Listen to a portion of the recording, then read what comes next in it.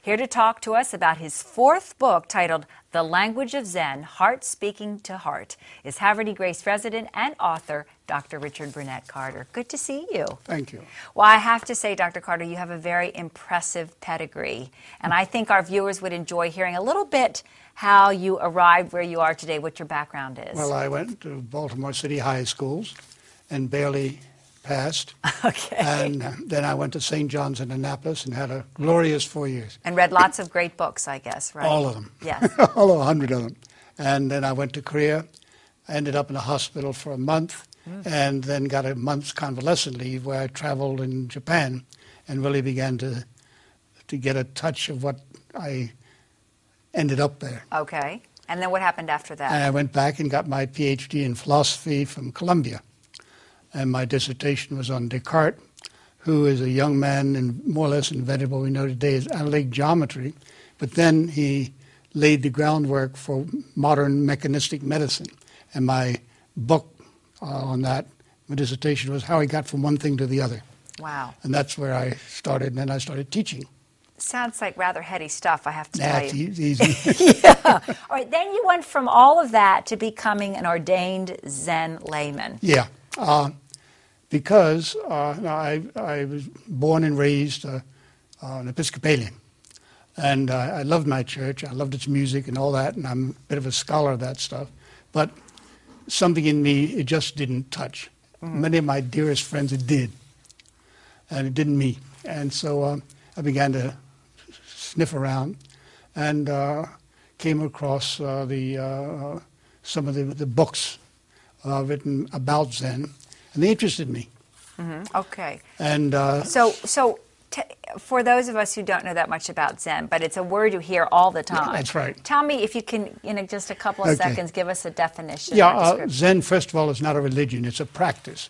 And the practice is, if you'll hold the heart up, that's called shin. It's the kanji for heart. But it doesn't mean what we mean by heart. It means a heart which cares. And so the caring heart without caring, you get weapons of mass destruction. Oh. And heart feeling without mind, you get beach novels. Okay. And a 50% divorce rate. Oh, okay. Now what Zen does, and has done for me, is put those two together.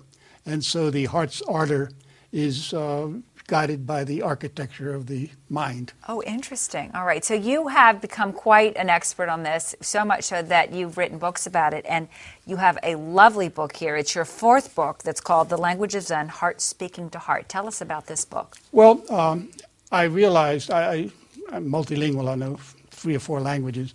And so I know something about translation, that many of the translations, either the translations were off or the people they were translating were idiots.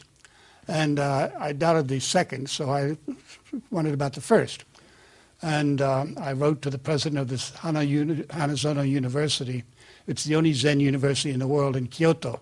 Okay. And he kindly invited me as a research scholar for a year there. And I was right.